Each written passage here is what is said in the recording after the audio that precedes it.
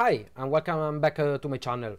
So here I have my nanoVNA, and in the last few days I used it quite a bit because I was trying to tune using an antenna tuner. I was trying to impedance match a long wire antenna, and this was the perfect tool for the task. It worked quite well. Anyway, when I was using it, I was also, reading online and watching tutorials on YouTube. And in particular, I came into this video published by W2AEW, who has a fantastic YouTube channel about RF and electronics. I suggest you take a look at this.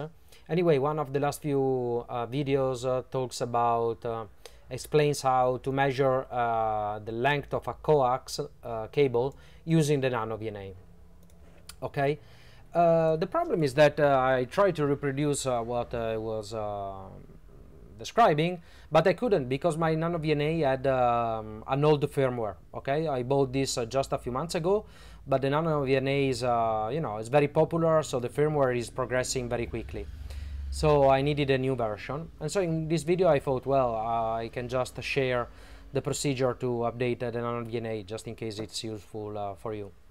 Okay, so to do that you need to go to the GitHub page of the firmware. By the way, there are a few firmwares, but this is the GitHub page of probably the most popular one. Okay, it's the one maintained by Eddie888. Anyway, this is the website, and right, so you go there, and here in the about section there are the instructions on how to compile for macOS and Linux. So I am here in Ubuntu, so I just really copy and paste these instructions. So these are instructions needed to install this dfu util functionality. Okay, this is what is necessary for the computer to talk with the nanoVNA. And once you have done that, you simply go where is it, here on releases. You check out what is the latest releases, and you download this file, in this case nanoVNA version 0.8.0. So I already done that. Here there is the zip. It just contains 3 files called ch, and I have extracted them in this directory here. Okay, so they are there at the moment. And once you have done that, you're almost done.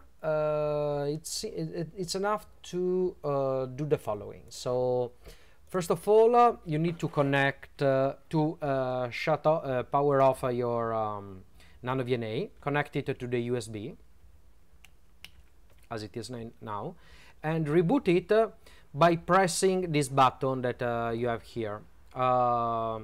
Depending on the version of nanoVNA you have, this could be either a jumper that you have to manually plug, or a button like I have.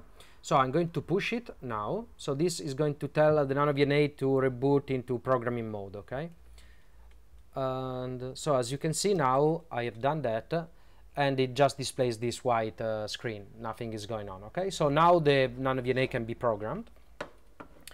And right, so the only thing I need to do is written in the Wikipedia page, and I have to execute this command here.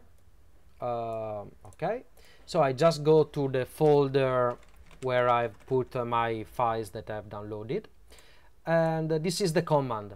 And instead of being in the directory build, I just put them in this directory. So I'm just going to write this, and that's it. Now the nanoVNA is being reprogrammed with the latest firmware. It takes a few seconds, not too much, and done.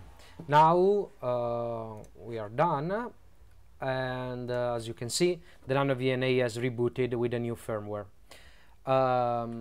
So let me show you. You can now go to where is it, config version, and it shows you the latest version. So this is build time. I don't know if you can see let's see. Anyway, it says that this is the version of the 19th of June. Unfortunately, this camera is really not good at focusing close by things, but anyway, it's updated to the latest version, and it's very simple, as you could see, very fast.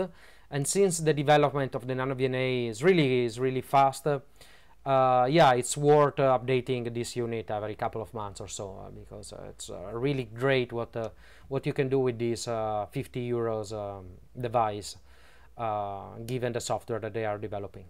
So that's all for this video. I hope it was useful, and I see you next time. Bye bye.